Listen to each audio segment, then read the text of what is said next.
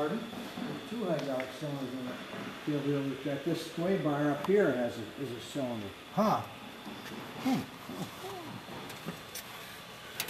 Lord. Catch you on camera here. Oh, hi, Don. How are you? Fine. You know Jeff Heath? Right in front of you, Don Cakey. Hi, Jeff. How do you do? Good. This has been underwater, I guess, huh? Where'd you find that? Yeah, we're the fourth owner of the project. I got it from a guy out in Sioux City, Iowa. Uh-huh. And it's the wreckage of, there's two that were in a mid-air collision, and this is the number 3 airplane in the echelon, 4 echelon flight. And it was hit by the fourth one on the tail and pretty well mashed this up in here. Then it went into this swamp near, just off a lake, river, the Suwannee River, west of Ocala. It runs southwest. And we know the complete history of it. The pilot in this one did not survive the crash. The guy that hit him is, as far as we know, still alive and well in his late 80s out in the Middle West.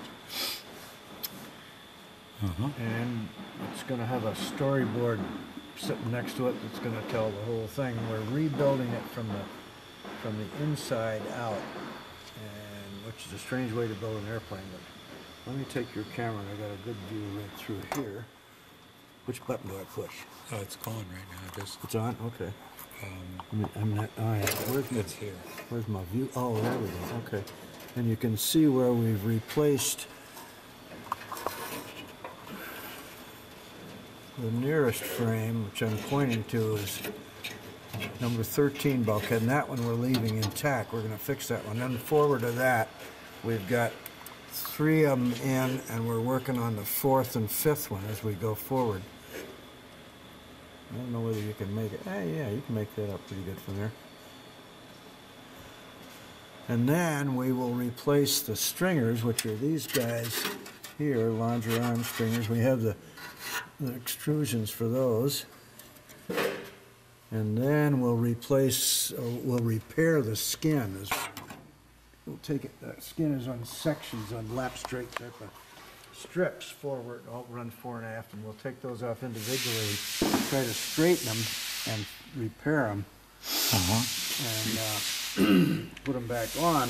And sometime in the process, we're going to get a good center line established and level and plumb and true. But it's looking pretty good so far. We're making great strides as far as these bulkheads.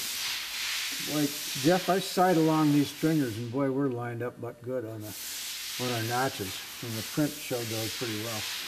So it's not bent or twisted? It's got a little bit of a bend to the left, excuse me, the other left, the right, where the propeller of plane number 4 hit it on the left side, drove it over about 1.5 inches. We got most of that back out of it just with these external plexiglass supports, which are kind of holding it. It had when we got it, it had an internal pipe frame holding everything together, and we've eliminated that gradually as we've gone forward. And all these wood braces in here just kind of hold everything out. So you're hand forming all those ribs in there? Yes, and that's where we got a real slick setup for doing that. Yeah. Over wood forms, and we're just getting Like good. to see that. We're getting good at it. Yeah. We're at a first one looked kind of crummy, but from there on they look pretty good. I gotta say, what an optimist you guys are. Yeah, well, we had 90% doubting Thomases when we started. Now we're down to about 70. 70. Great strides. Give us 3 more weeks and we'll be beating them off with a stick. Yeah, we're getting a lot of interest in it. We got another recruit coming in Friday who's all excited about it. And we have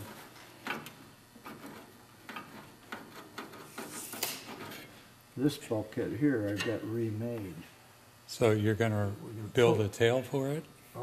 We've got the we got the elevators in the shop being repaired, and we've got the 10,000 P40 fin and rudder in the Mercury exhibit back there. That's gonna go on this. The horizontal stabilizer is in one piece, but it needs a lot of repair. So we'll have it, we're kind of working from the tail forward, but we were even thinking yesterday about when we, at some point in time, not quite yet, we're gonna take the engine off it so we can work the firewall back is a pretty lightweight structure. We'll put that on a rotisserie arrangement so we can do the work. So is the engine in good condition? The engine could be repaired to run. We're not going to do that. This is going to be a static display airplane. Uh-huh. And we have parts of the other airplane that hit it, and we have additional parts of a third airplane which went down about the same period of time, 1945, near Carolinas. It's not Cumberland, but it's near there, not Hilton Head.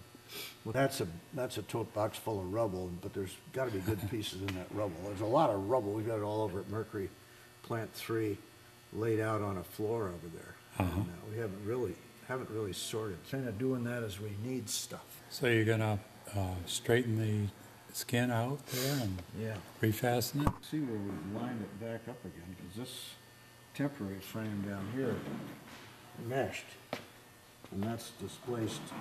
We pushed the airplane in this part of the temporary frame over to the left where it belongs with these outside supports. So it seems to want to come back to its original shape. But look, you put a bulkhead in there and you try to get it in one piece and it's impossible, but you put it in the four pieces as are shown on the print, and we've got them clecoed together in there now. And pretty soon all of a sudden, wow, it fits. So the airplane wants to come back to its original shape. It's just we gotta talk it into it. Is this member still good here? This frame? This one up here, yeah, that's bulkhead, happened to be bulkhead number 13, and we're gonna keep that. Now it's gonna need some body work here and there. It's gonna bend down below in this corner, but all that can be fixed. We're just kind of getting things out of the way to replace this one, number 14, and number 15's back here, and then there's another couple of small ones that taper down to the tail back here, which is totally obliterated. But even where in the next step where we put these longeron stringers in fact, this is the one that's going to go in all the way to the firewall. And this one will of course leave long hanging out here, because that's going to be the start of the structure that holds the rest of it together. But Are you going to bend these up, or is it? That probably will either splice into that or replace it, depending on how it looks forward. It looks like back in here, it looks like it could be straightened, but it's certainly going to have a splice to come back to meet here. You got a break in it right there. This is folded back.